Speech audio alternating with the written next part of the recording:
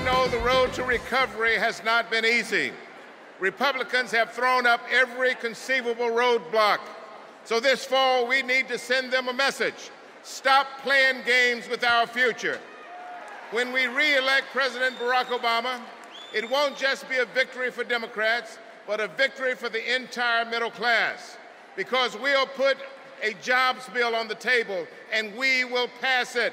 We will demand a balanced approach to deficit reduction that requires millionaires and billionaires to pay their fair share of taxes.